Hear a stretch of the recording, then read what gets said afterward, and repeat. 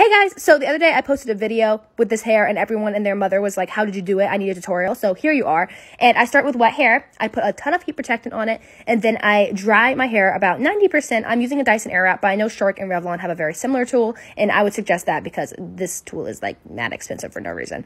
Anyway, and then I just separate a little tiny patch of my hair at the top and then I curl it up like this.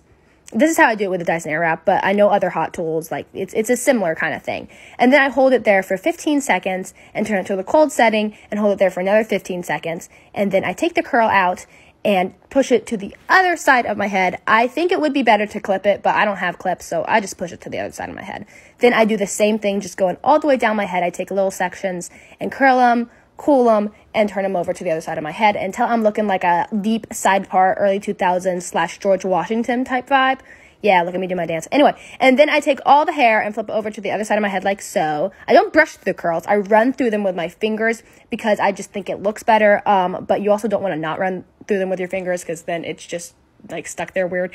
And then I put so much hairspray on, like so much hairspray, and I do this little scrunchy thing because it helps the ends stay nice and curled.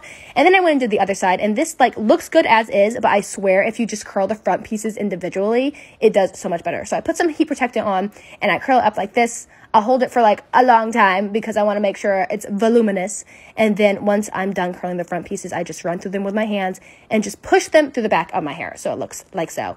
And it adds so much volume. I swear it's a hack. And then you want to put so much hairspray on there. I mean, like you're like living in hairspray at this point. Anyway, that's how I do it. And yeah, I hope you enjoyed. Love you guys. Bye.